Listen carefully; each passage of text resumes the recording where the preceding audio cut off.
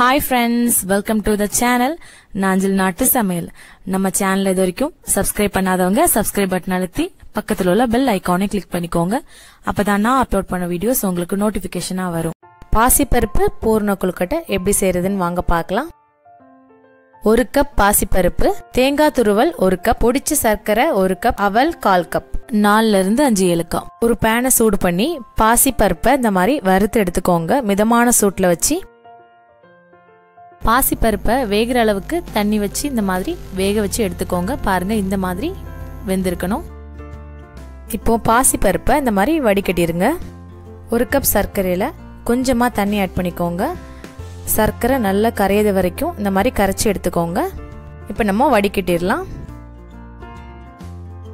Stove on பண்ணி நம்ம வடிகட்டின சர்க்கரையை ஒரு பாத்திரத்துக்கு மாத்திருங்க. கூடவே 4-5 ஏலக்காய், 1 கப் துருவன தேங்காய் இந்த மாதிரி நல்லா மிக்ஸ் பண்ணிக்கோங்க. தேங்காய் சர்க்கரையிலேயே இந்த மாதிரி நல்லா வேகணும். ஒரு 5 இருந்து 6 நிமிஷம் போல ஆகும். இந்த மாதிரி கலந்துகிட்டே இருங்க. பாருங்க இந்த மாதிரி சுருண்டு வந்துருச்சு.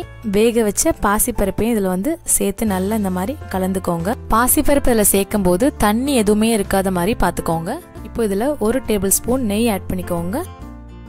1/4 கப் அவலையும் சேர்த்து நல்லா மிக்ஸ் பண்ணிருங்க. அவல் சேர்க்கறதுனால பூரணம் இன்னும் நல்லா கெட்டியா இருக்கும். அவல் சேர்த்துட்டு 2 நிமிஷம் நல்லா மிக்ஸ் பண்ணிட்டு அப்புறம் ஸ்டவ் ஆஃப் பண்ணிடலாம். கொழுக்கட்டை மாவு ரெடி பண்ணிடலாம். 2 கப் புழுங்கல் அரிசி இடியாப்ப மாவு எடுத்துக்கோங்க. நல்ல சூடான தண்ணியை கொஞ்சம் கொஞ்சமா ஆட் பண்ணிக்கோங்க. 2 கப் புழுங்கல் அரிசி மாவுக்கு 3/4 கப் தண்ணி தேவைப்படும். இந்த மாதிரி கொஞ்சம் கொஞ்சமா தண்ணி ஆட் பண்ணி இடியாப்ப மாவு நம்ம ரெடி பண்றது மாதிரி ரெடி பண்ணி எடுத்துக்கோங்க. பாருங்க மாவு இந்த மாதிரி இருக்கணும். கொஞ்சமா சூடா இருக்கும் போதே நீங்க இந்த மாதிரி நல்லா பிசைஞ்சு எடுத்துக்கோங்க. அப்படி இல்லைன்னா மாவு ரொம்ப ஹார்ட் ஆயிரும். பாருங்க இந்த மாதிரி சாஃப்டாவும் இருக்கணும்.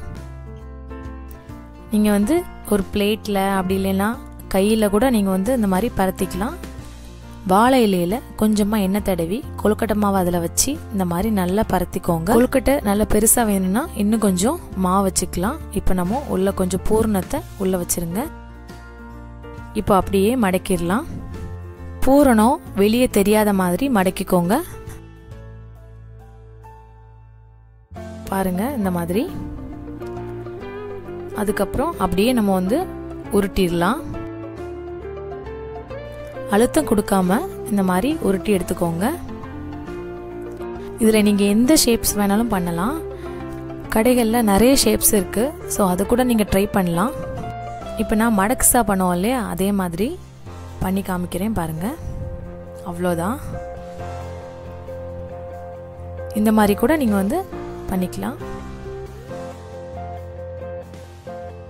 இப்போ ஒரு இட்லி பாத்திரத்தில் வச்சு வேக வச்சிடலாம். இட்லி பாத்திரத்தில் அடித்தட்டில் வச்சு இந்த மாதிரி மூடி வச்சு வேக வச்சுக்கோங்க. ஒரு 10 நிமிஷம் மிதமான சூட்டில் வச்சு வேக வச்சுக்கோங்க.